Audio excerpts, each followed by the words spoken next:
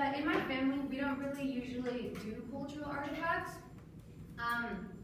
My parents were both born in Mexico, and they came from really poor families, so they don't really have the resources to like give them artifacts. But what we do pass down are our traditions and religion. And my mom luckily gave me a little bit of like everything. She gave me, in one artifact, it's culture, tradition, and culture, religion, and tradition, I feel, because it's a necklace of the Virgin Mary, and I'll pass it around, but like, be careful because it's small and fragile.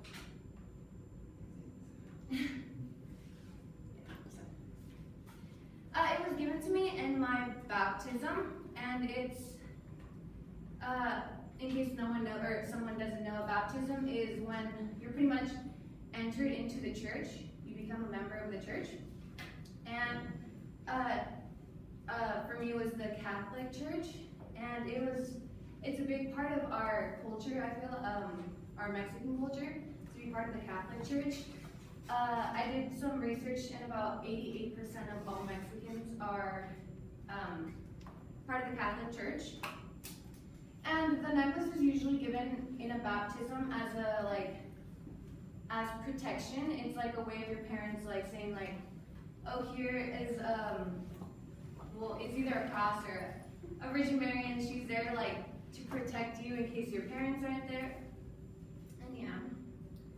And it's special to me because it was also given to my mother on her baptism, so it's old, and she passed it down to me.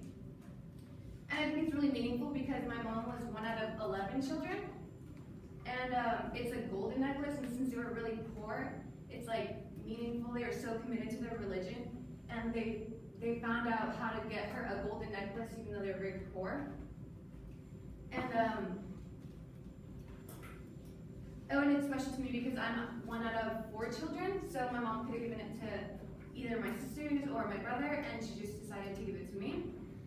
Even though typically it's given, a Virgin Mary is given to women because crosses are usually given to the boys, but it's not a rule, but it's how we usually do it in our family. And